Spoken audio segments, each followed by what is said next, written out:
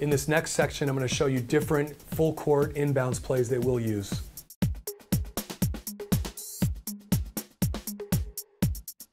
Here's a play we might use in a Hail Mary type of situation, maybe down 3 with 3 seconds to go. We need to go the length of the floor for a 3.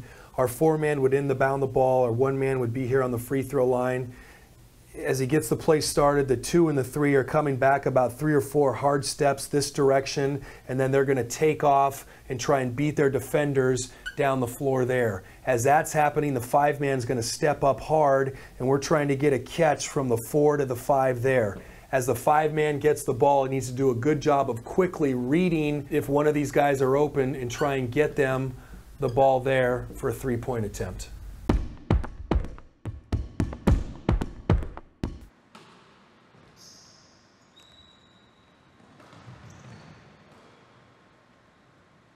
This would be a good one if you have 5 seconds maybe left on the clock, end of the half situation, or maybe an end of the game situation where you're down 1 or 2 with approximately 5 seconds left on the clock. You want your best ball handler, your fastest guy here, inbounding the ball.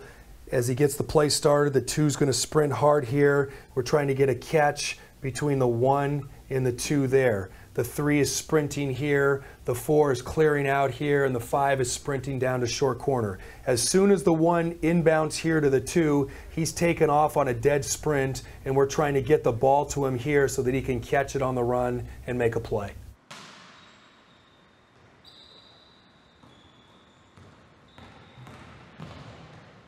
I always really think this is a good one if there's 2 or 3 seconds on the clock and you need to go the length of the floor. 5-man inbounds here. The 3 is going to start this by stepping in and screening the 2. The 4-man needs to do a good job of being a little bit patient here and let this action get started before he steps in and screens for the 1. So our first look here is the 2 coming off there. If that's open, the 5-man's trying to throw the ball all the way down to the 2 so he can make a play. If that doesn't happen, the 2 continues to the corner there. 3 will space to the corner there. As soon as this screen starts to get set, now the 4-man is going to come in and screen for the 1. What we want the 1 to do is to come off this screen and try and get a head of steam going to the direction of the basket. The 5-man needs to do a good job of leading him there, so now we can catch this ball with our 1 on the run to make a play either at the basket, maybe a kick to the 2 there, maybe a skip pass to the 3 there.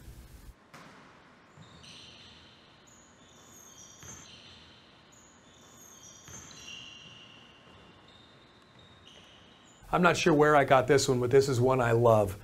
This is a great one, especially if your 5-man is a great passer. If this 5-man's not a great passer, you're probably not running it.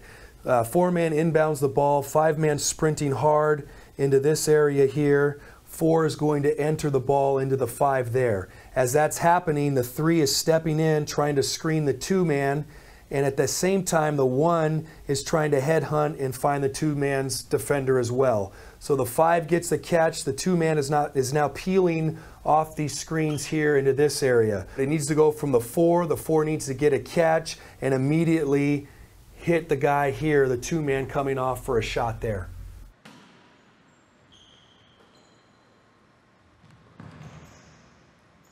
Here's another one that I think is great. 2 or 3 seconds on the clock, down 3 points, end of the game situation. You need to go the length of the floor to score. 3-man inbounds, 1, 2, 5, 4's underneath the basket down here. 4-man is going to sprint this direction here. As that's happening, the 2 setting this first screen for the 1, the 5 setting the second screen for the 1. So the 1 is coming off hard here, this direction. As soon as the 2 set his screen, he's coming that direction. The 4 then breaks to the top. 3 passes the ball to the 4. The 4 is now looking and making a decision as to who's open here or here for a 3-point attempt.